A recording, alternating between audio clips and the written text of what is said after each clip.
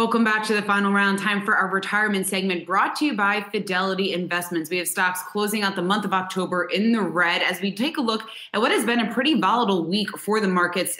Today, though, Dow off just around 157 points, S&P off just over 1%, the NASDAQ closing off just around 2.5%. So for more on all this, we want to bring in Ed Slott. He's the founder of IRAhelp.com. And when you take a look at the volatility that we've seen in the market over the past couple of weeks, we're just 4 days out from the election at this point. When it comes to retirement planning, though, because it can be pretty stressful when you're doing that in a time like this, how should people be thinking about their retirement portfolio or planning for their retirement at a time like this?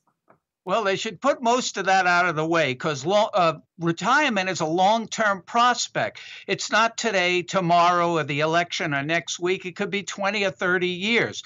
What everybody should be doing at a minimum is evaluating a Roth conversion, moving your money from accounts that I like to say are from forever tax to never tax. We have historic low tax rates. We don't know how long those rates are going to stay as low as they are now. Look at history, how high rates were when we had these problems in the past. And look at the debt and deficit numbers. At some point, the bill is going to come due. So you want to hedge against the uncertainty of what future higher rates can do to your standard of living in retirement.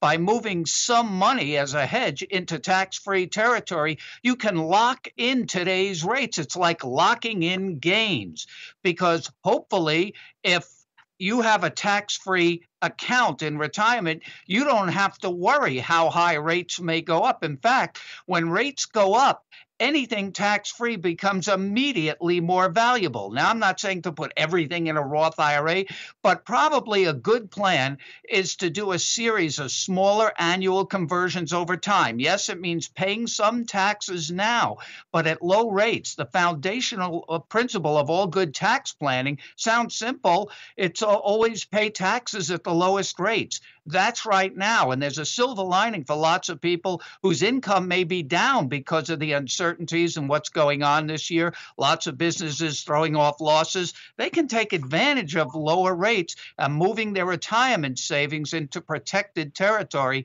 tax-free forever. And I know you're saying that there's so much uncertainty right now, and you need to take advantage of the current situation. But when we look beyond that, we have to talk about the potential for a flip in the administration if Joe Biden were to win. How do you see a Biden administration versus a Trump administration impacting retirement plans? Well, the point is you can take control of your tax rate. It doesn't matter what they do. Remember, if you do what I say and move it to a Roth IRA, you're locked in at a 0% rate. They can't do better than that. The rate's never going to go below zero. They're not going to pay you to move the money in. So you can take control. That's the whole point. Don't sit and be reactive. Be proactive and have a plan to keep your retirement account protected from taxes or any future administration. You're planning not for next Tuesday or not for 4 years. You're planning for 20, 30 years down the road. Hey, Ed, Rick Newman here. Are you encountering a lot of people who are taking money out of retirement accounts just because they're running short because of this recession we're in? And what do you tell people if they have to do that? If they have to do that, it depends what it's for. Now, some people may qualify for the coronavirus-related distributions based on loss of income or illness due to the pandemic. They will still have to pay taxes. And this is the last place you should go. Your retirement account should be your last resort. But if you have to eat and pay rent, maybe you can qualify to at least escape the 10% early distribution penalty if you're under 59 and a half. So there may be some relief there. You can take that money out if you qualify under the coronavirus provisions, and you could even repay it over 3 years if things turn around.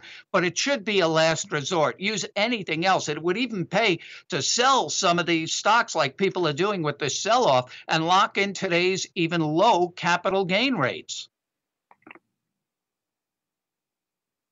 All right, Ed Slott, always great to have you on, founder of IRAhelp.com. Have a good weekend. You too. Thanks.